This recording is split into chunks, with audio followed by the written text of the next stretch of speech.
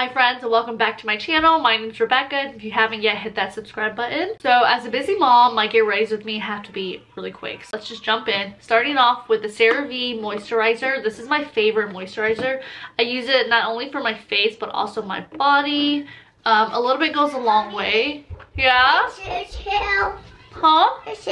With the house. Yeah, later. Yeah? No, oh yeah, we could do it later. Yeah. I told you I'm a busy mom. If you guys hear any noise in the background, that's my son. But, you know, hopefully this isn't crazy for anyone. But anyway, just finished with my moisturizer leftover. I always use it for my hands because my hands get really dry during the winter time. Actually, my whole body gets really dry. Mommy. Yeah? I just had diaper.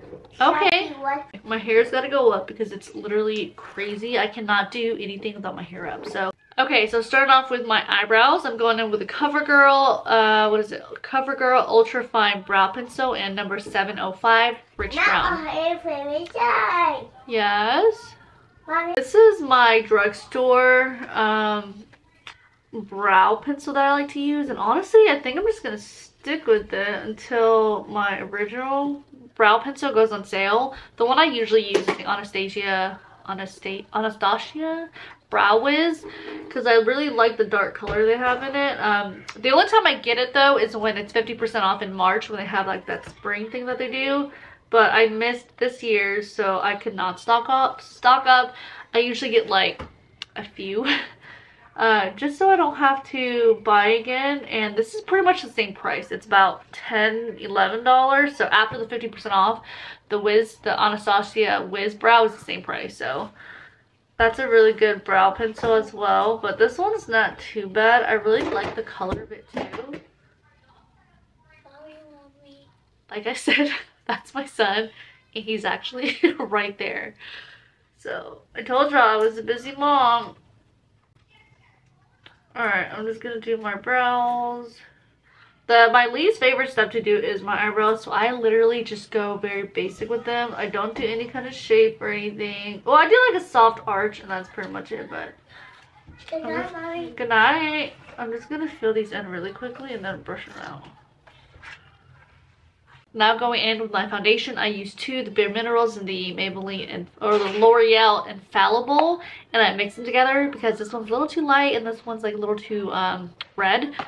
But I mix them together and I feel like it gives me the perfect color, which is great. So I don't use too much foundation. I just put it on the spots I need it the most, which is I always start off at the center of my face and then around my mouth. Sorry, I'm working so fast though. I literally was trying to fix my camera for the last like 30 minutes after I did my brows because I did not have enough storage on my memory card. So there's that. But yeah, I'm just going to go in. I am bringing out a little bit as well, so I'm going to cover those up. But once I get like a nice base, then the foundation will be done. But anyways, how are you guys doing? What is everyone up to? I want to know everyone's like goals and stuff for 2024. I always like listening to people's stuff or reading about them. I'm all about being hella positive in 2024. I mean, in general, I'm a pretty positive person, and I could pretty much take myself out of a funk. But I'm always curious as to what everyone else is up to and what their manifestation is. So foundation is pretty much done. I just want to make sure I blend everything out nicely. So I put the most at the center, and then whatever that's left over, I just blend out and downwards. And then I don't ever put foundation on my forehead. I don't know, this has never been like a thing for me, so I don't do that. The crevices of my nose I'm focusing on with the foundation because for some reason it always just like, I always miss blending things out there. So wherever I have a pimple, I'm just taking the leftover concealer and I'm just gonna blot it and just gently press out the sides. I remember when I was younger, I would put concealer on my blemishes and that just never really helped it at all. But I remember back then that was like the thing, like they're like, oh, put concealer on and you'll be fine, but no, never worked out. So When it comes to concealer, I'm actually going to take a little bit of my light foundation and put it on top of pretty much whatever I have left over, which isn't a lot, and just blend it until it looks obviously somewhat blended. And then I just go in with my lighter foundation, mix it with my base foundation. And that's how I do my concealer. I used to use the It Cosmetics, and I still have like a bunch of it left because it lasts forever, which is amazing. But I just find that using the It Cosmetics, or I think honestly any kind of concealer that I've used in the past, just makes my under eyes a lot creasier and a lot more dry. So, but I've been doing this foundation as concealer for the longest time, and it gives me like the perfect finish even with powder put on it. Okay, and then when it comes to blending, I don't have to be too like, you know, precise on it because it blends in nicely with my base foundation, which is great. But I just want to make sure the creases are looking good. Okay, and I think that's it. Okay, I think that's it. And just blend the sides, and then whatever that's left, I just honestly clean off my hand with a brush or with a sponge. And then going in with my what is this? The Maybelline Instant Age Rewind. This is like an OG for me and will always be a part of my routine. I just use this as like a highlighter on my nose, but this used to be my concealer, my go-to concealer, but now that I use my foundation, I just use it for highlighting. Going in with my Revlon Color Stay in Transparent, and I just put it underneath my eyes and on top of my lids because why not? So I'm gonna let the concealer on my nose sit for a little bit. I'm going in with my favorite, all-time favorite bronzer, just a Hoola Benefit bronzer. I've used this bronzer, guys, like since it's come out. It's the most amazing bronzer ever.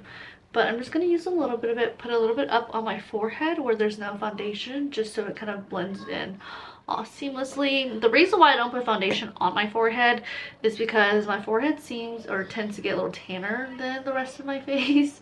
So that's why. But buffing out that concealer I put on my nose, whatever that's left on the brush, and then now I'm gonna go in with my eyeliner, which is honestly my favorite part because it's crazy, guys, how much of a difference eyeliner makes, and I love it. A cat eyeliner especially. So going in with my Stila Stay All Day Waterproof Liquid Eyeliner in black. Oops, my hair. I've also got to do my hair too. But I start at the ends and then I just do like a little wing. I don't know if y'all could see that. And then just connect it all. Oop. And then that's pretty much it. Then I'll just go in with the top part. Okay, then I'll just fill the rest in just like that. That's pretty much it for the eyeliner. And the other side too, obviously. So my eyeliners are never the same. I try to make them as similar as possible, but you know, that doesn't always happen. But if it's close enough, that's all that matters. The same thing. You just want to make sure you fill in everything.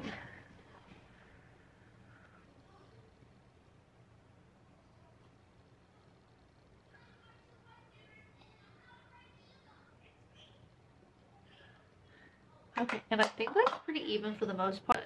My eye is like running right now. Okay. Anyways, going in with my super old mascara, or going in with my super old eyelash curler, and I'm just gonna curl my eyelashes just a little bit. To be honest with you guys, I normally don't do this part unless I'm like going to like a special event or something, but for the most part I don't curl my lashes anymore just because I just don't like the step. Like, I definitely have one side that likes to curl better than the other. Alright, and then going in with my favorite mascara. It is the Maybelline Lash Sensational and waterproof and jet black.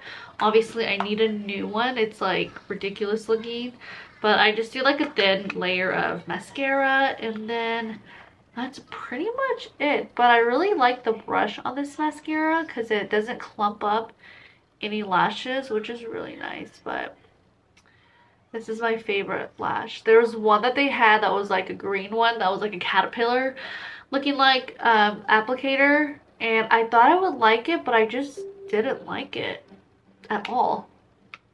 And then I'm going to end with my e.l.f. Stay All Day Micro Setting Spray, which, to be honest with you guys, I don't think setting spray does anything, but that's just my opinion. But because I have it, I'm just going to use it. I bought it last year for my best friend's wedding, and I've had it ever since. Alright friends, that's it for today's video. I hope you guys enjoyed this super quick, realistic get ready with me with minimal editing, and I'll see you guys later. Bye!